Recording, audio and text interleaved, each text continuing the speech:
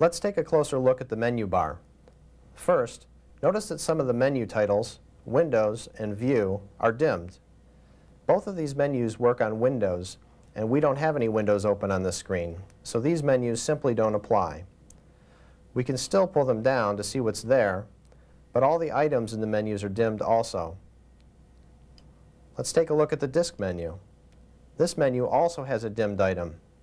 Our currently selected disk is a hard drive. You can't eject the hard drive, so the Finder dims the eject option. Since we now have a window open, we can use the View menu. Notice that the By Icon item has a check mark next to it, because the Finder is displaying the files in the window as icons. If you choose by name, you'll get an alphabetical listing. The check mark in the View menu has moved to the By Name item. This check mark, then, tells you the current setting of the View menu. Through the magic of video, we are now in the Teach application, a mini word processor included with System 6. The font menu in this program also has a check mark to tell you what font you're using. The Size menu has a check mark to tell you what type size you're using.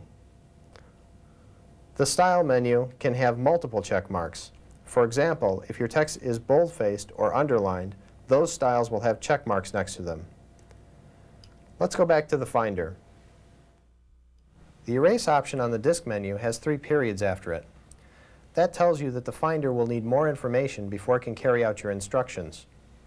In this case, a dialog appears to let us fill in the new name of a disk and choose its format. We'll cover dialogs in a moment. The Color menu is a good example of a custom menu.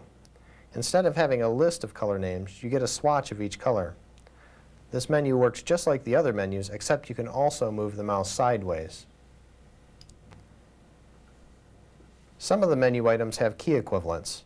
For example, you can choose the Select All option by holding down the Apple key and pressing A. Most programs have certain standardized menus, making it even easier to learn new applications. All desktop programs have the Apple menu, which usually contains a help function or the program's About This Program information. Your desk accessories are also displayed in this menu.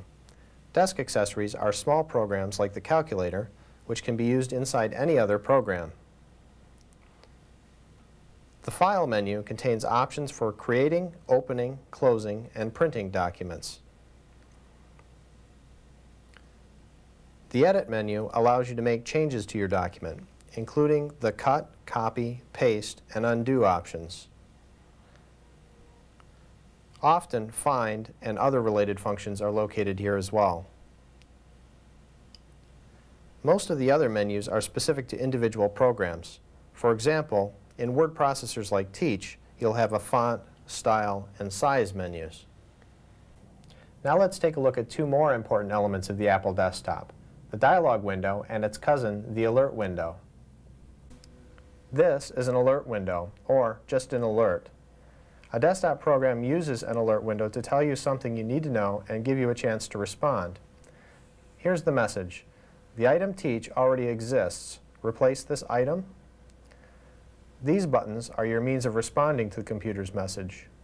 Click the Cancel button to stop the copy operation, or click Replace to go ahead and replace the existing file with the one you're moving.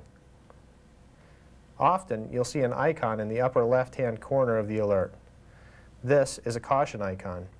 It tells us that we might have accidentally done something that could cause us to lose some data. In this case, if we choose Replace, the computer will erase the existing file called Teach and replace it with the new one. The old file will be gone. This is a stop icon. It tells us that the computer can't complete the operation we asked it to perform. In this case, we just acknowledge that we've read the message by clicking the Cancel button.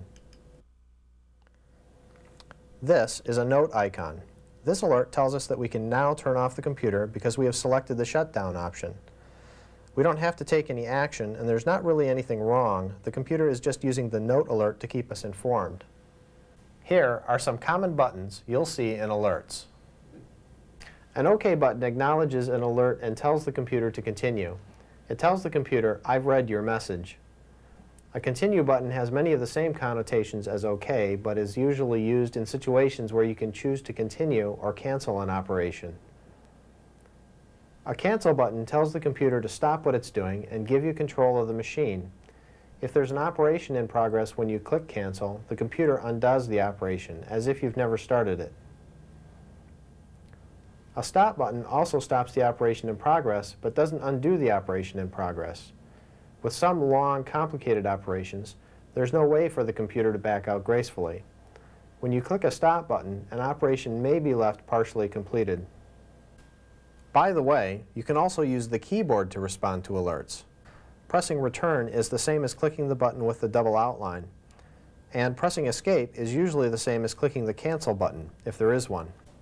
If there are other buttons, you can respond to them just by typing the first letter of their name. This is a dialog window, or just a dialog. This one happens to be the one the Finder gives you when you tell it to initialize a disk. Dialogs appear whenever the computer needs additional information before it can carry out your request.